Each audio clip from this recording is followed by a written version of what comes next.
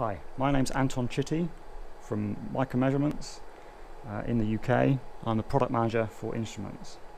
We're going to be looking at our System 8000 StrainSmart system, and we're going to use it to capture some data off a 3-element rosette that I've mounted to a Coke can and deliberately misaligned it to the axis of the can. Okay, so I'm going to crimp in the connectors onto this sensor. I'm going to place this ribbon cable directly in pin 1 of the crimp connector, and I'm going to use my crimp tool to click in, crimp and connect, and that is grid 1 in channel 1.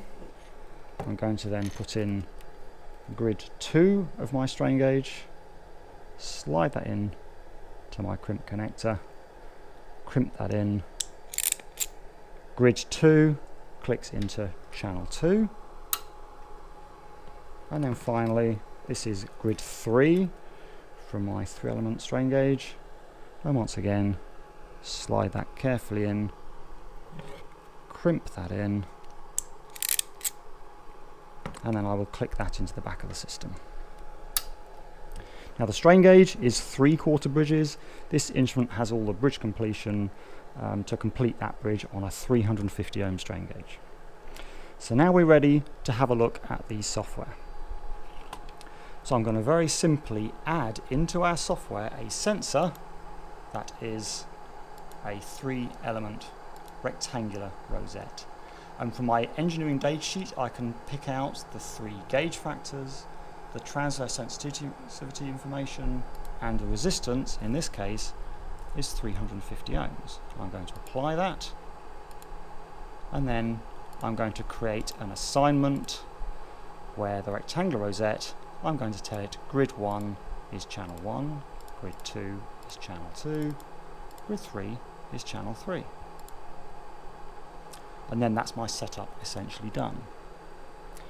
Then I'm going to tell the system how to record the data. Now I can record up to 1,000 samples per second.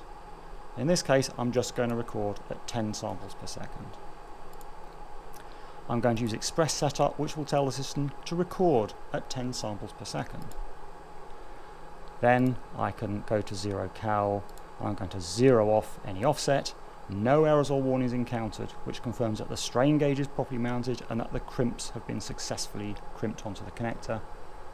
I'm then going to use my shunt calibration, and this will now correct for any lead resistance.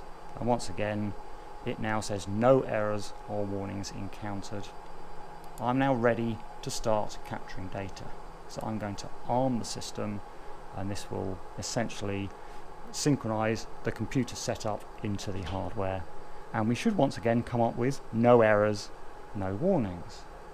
Now I do want an online display in this case, so I'm going to just look at my 3 measured strains for now, live in, let's use a bar chart, and I'm then going to press the play button, and I'm now scanning live.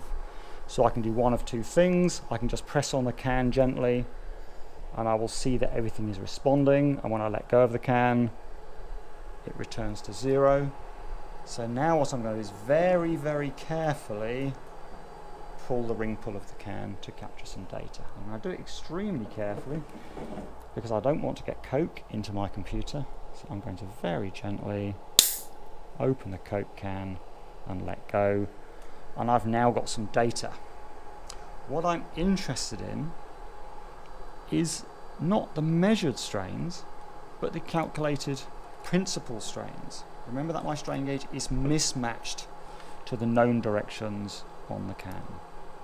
So I'm going to keep the acquired data, and I'm then going to double click on my scan session and click on chart. And I now have a plot of the pressure decaying as I pulled the ring pull.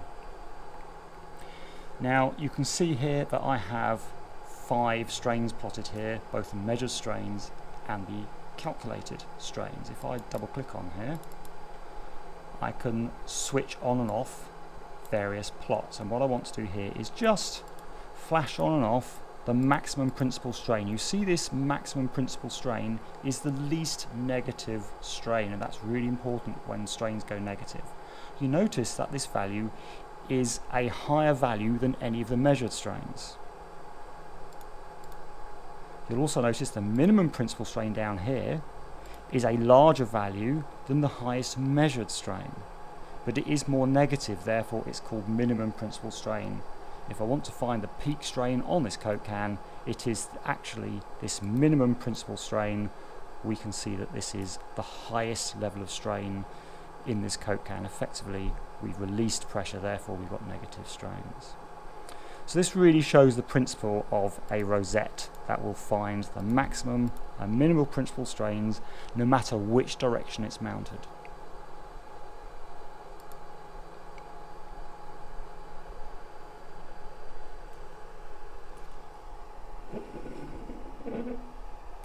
Okay.